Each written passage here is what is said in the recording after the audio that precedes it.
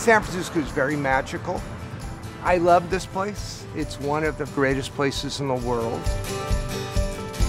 There's an air about this city, and it's directly tied to our built environment. So protecting that built environment and keeping our city with that same feel, it's hugely important to keeping San Francisco the way it is. If you grow up here in California, you're certainly aware of earthquakes and the potential they have to really disrupt everyone's lives. We learned a lot of things after 1989 when we had the Loma Prieta earthquake. We knew that our minimum standards that the building codes require is not good enough for the city of San Francisco. It's not just about making a single structure stronger. It's about allowing the community to bounce back and bounce back better after a disaster. The resiliency of a city is based on its ability to recover quickly from a disaster. The ability to recover from a disaster is basically planning ahead of time so that the damage is limited. Our ordinance mandates the retrofit of buildings that were built before 1978, are Type 5 wood frame construction, have 5 or more dwelling units, and 2 or more stories over a soft story condition. A soft or a weak story building is a building where typically on the ground floor you'll find it has a lot of parking, and so it has far more open areas of the wall than it actually has sheathed areas of the wall. There's just not much strength. And above that you have a 2 or 3, 4-story wood building that's got lots of walls, and when the earthquake comes along, it very simply just moves across the bottom story where there's no strength, and the upper story just doesn't go with it, and so immediately you have this collapse potential. The city hired the Applied Ecology Council to develop a program where we elegantly strengthen this floor in a manner that we don't drive earthquake forces up above, and at the same time allow this floor to stretch out and yield, and then easily repair it. You can do 2 different types of lateral system: plywood shear walls or steel frames. Those are your 2 choices. On a lot of these buildings where you have garage doors, you simply can't plywood in front of the garage doors. A classic moment frame requires people to weld. And you really need to be careful when you're welding in a wood frame building that it doesn't catch on fire.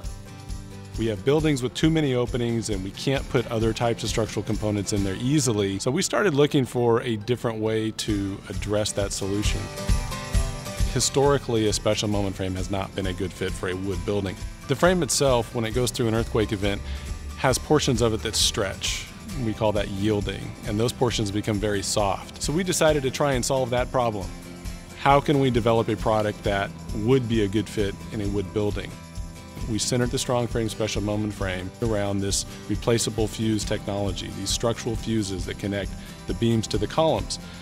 The things that end up stretching and getting soft and yielding are constrained by everything that does not in this frame. And that's one of the things that makes it such a perfect fit for the soft story retrofit problems in San Francisco. We've created this frame so that you can bring it into a building in pieces and it can be easily bolted together. There's no super special tools that are required. The way we created this was to make these connections simple enough that your basic carpenters and people who handle the wood side of things can also put these frames together, and it's proving to work out really well.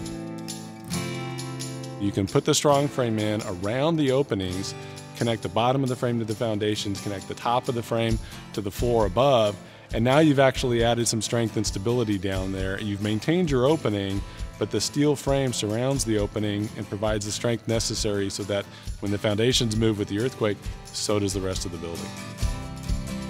You've got 3 big advantages. 1, the engineering, the testing, and the lack of welding. But for me, one of the other advantages is the cost. I couldn't afford to do a design, and I couldn't do the testing. We have frames that we've tested in the laboratory that have gone through 8, 9, 10, 12 earthquakes on the same columns and beams, and all we do is occasionally swap out the structural fuses in these things. They've done quality control that you can never replicate in the field. They've done engineering with some of the brightest engineers, and then they've tested that frame. San Franciscans, I think, really have a sense of place. We really understand what it feels like to walk down the street in our neighborhood. And after a major disaster, that's going to change. The architecture is going to change. These older buildings that we value in the city, we really value our historic resources, can be potentially gone.